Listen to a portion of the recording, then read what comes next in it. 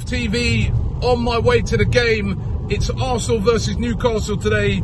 It's been ages since we played at the Emirates. Of course, we had that winter break last week. And of course, before that, we had about 2-3 away games. So we just haven't been at the Emirates recently. So it's great to be back home. Just before I tell you how I think the game's going to go, I thought we'd check out the guys from the Magpie channel. That's the Newcastle fan channel. And hear what they had to say. Matty, take it away. Matty here from the Magpie channel, aka Joe Linton. Yep, that really did happen. Put the bet out there if he scored against Oxford that I'd dye my hair the same colour as his. Obviously he scored, so I went for it. Unlike Troops, this doesn't wash out. I seen Troops did his forfeit, lost his bet and sprayed his on. Mine will not wash out in the shower. I am stuck like this for 6 to 8 weeks. The real Slim Shady, the real Joe Linton, please stand up. But I'm rolling with it, I'm rocking it. Can Newcastle roll up to the Emirates tomorrow and get a result? For the first time in forever, I'm slightly confident of doing so. I think at the minute, I know Robbie said that he's a draw FC on our channel. He came on and said he's a draw FC, picking up nothing but draws. And Steve Bruce will definitely be going to the Emirates to pick up that draw. 5 at the back, wing backs getting forward, try and catch you on the counter-attack. The pace and trickery of St. Maximin and Almiron will be our main threat. And Joe Linton, obviously. We all know what happens when he goes to North London. 1-0 against Spurs in August. That's his only Premier League goal. So hopefully it's a good location. He likes it down there in London, Joe Linton. But we all know Tottenham are obviously the smaller club in North London, and it'll be a trickier test at the Emirates. If we can keep Aubameyang quiet, Dubravka needs to have a great game, like he has done on many occasions. He saved us. And it's Newcastle this season under Steve Bruce have been the unpredictables. You know, we beat Chelsea, beat Spurs, beat Man United, drew against Man City, and then we'll draw against Brighton at home. We'll get beat against Norwich away. It's like, we're up and down, you never know, but thankfully we're most likely staying up. It's incredible that Newcastle have actually got more wins in the Premier League this season than you lot, than Arsenal. Newcastle with 8, Arsenal with 6, and we're just about together in the table as well. We're tied on points, so close enough. But I know that this could be a bad time to play Arsenal because with the news of Man City not getting European football, it frees up 5th place potentially to get Champions League. So if you go on a great run, you just could put yourself into the mix because that's how tight the table is. Or you could see Sheffield United at the Bernabeu. Mental. When we go to the Emirates, it's not a good place for us to go.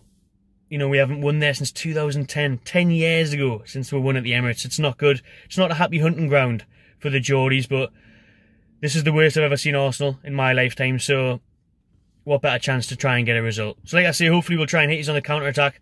We'll get a chance, we need to take it, that's the thing. Maybe from a corner, something like that, a header. Or like I say, St. Maximin or Almiron, getting in behind with their pace.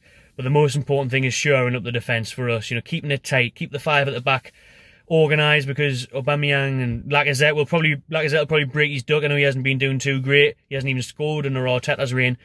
He's bound to get one. Pepe will probably make him look every worth of his 72 million, but to be fair, he's coming good now, isn't he? So I really rate Martinelli as well. I don't even want to see him, to be fair. I'd probably rather see Lacazette at this rate, because that Martinelli looks like an unreal prospect.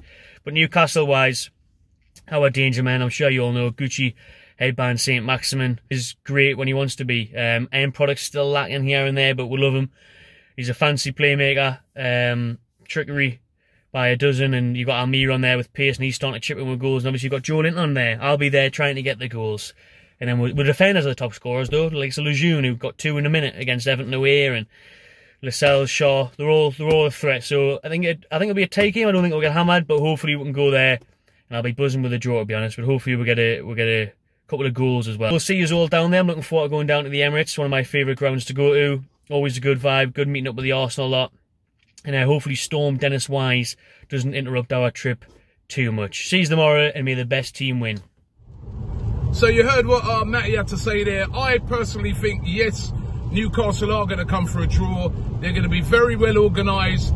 They're going to set up, like Matty says, to get a draw. And Arsenal, of course, we're desperate for a win. We've got to start turning these draws into wins. And hopefully it starts today. And I do think it's going to start today. I think the team's going to be fresh. I think they're going to be up for it.